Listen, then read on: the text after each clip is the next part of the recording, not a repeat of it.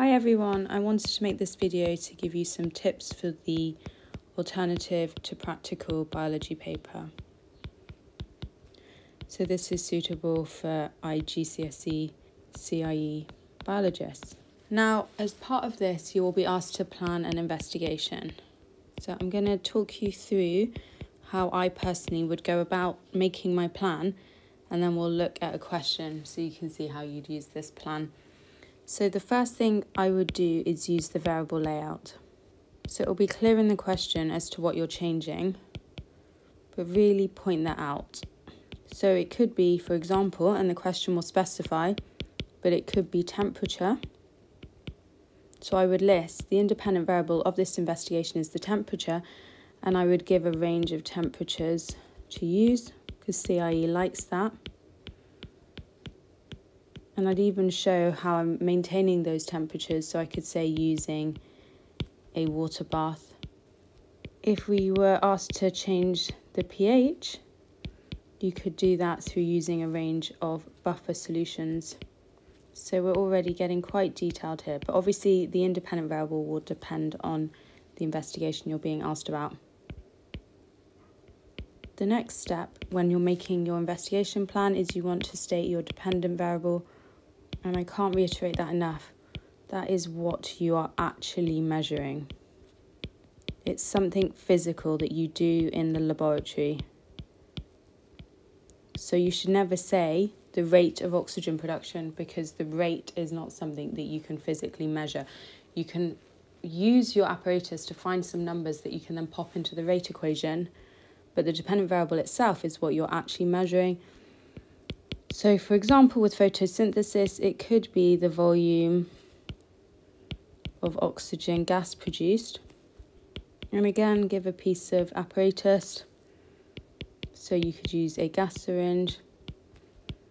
And in this particular case, you want to state how long you're collecting that gas for. So anything sensible here. There's no one right answer, but it's useful to state a time frame. That will be worth a mark. The next thing you want to do is list quite a few control variables. I would say at least 3. Remember, these are what you keep the same. So again, very dependent on the investigation. It could be species of pondweed, length of pondweed, pH, carbon dioxide concentration. Because you want to increase the validity of your experiments, you always want to say repeat at least twice and calculate an average or mean. You want to give some safety advice, e.g. be careful if there is a scalpel involved or acid, because if that sprays in your eyes, it's going to be corrosive. So wear safety goggles. And then obviously, because you are planning investigation, you might want to include some method, but it's very subjective, so it's quite hard to pick out the method points that they're after in the mark scheme. So I would concentrate on these other things I've mentioned in order to get those 6 marks guaranteed. You can always add some method in later. Just make sure you mention specific apparatus. So if that's a stop clock, gas syringe, etc., that will be important. So here's an example. Plan an investigation into the effect of light intensity on the rate of photosynthesis in Elodea, which is a type of pondweed, and it's worth 6 marks. So I'm going to write out a full answer for you using the scaffold mentioned. The independent variable, so what is it I'm changing, is the light intensity. And because I'm doing this in a school lab setting, it needs to be nice and simple. So to change that light intensity, I'm just going to use a lamp held at different distances away from the pondweed. And here's the range that I mentioned. So e.g. 10 centimetres, etc. What am I measuring now? So the dependent variable. Well, it's talking about the rate of photosynthesis, but that's going to be very hard to measure. But if we consider the equation for photosynthesis, which looks like this, one of the products of photosynthesis is oxygen gas. And so I can quite rightly infer that the more oxygen gas that is released, the faster the rate of photosynthesis. So that's actually what I'm going to be measuring today. The dependent variable is the volume of oxygen gas released in, here's my time frame, 60 seconds, and here's my piece of apparatus. I will use a gas syringe to measure that. How about my control variables? So what am I keeping the same?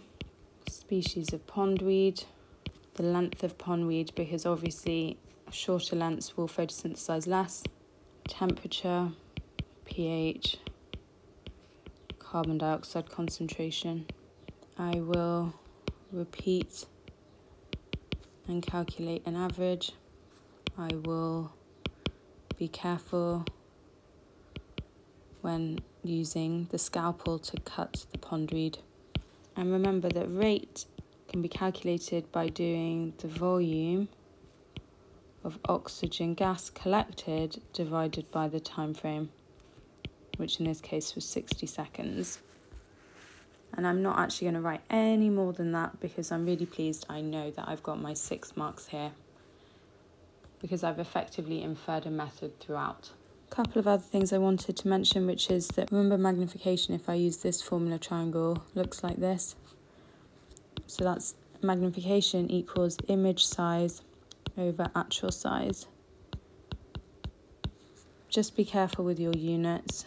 They need to be the same for both image and actual size.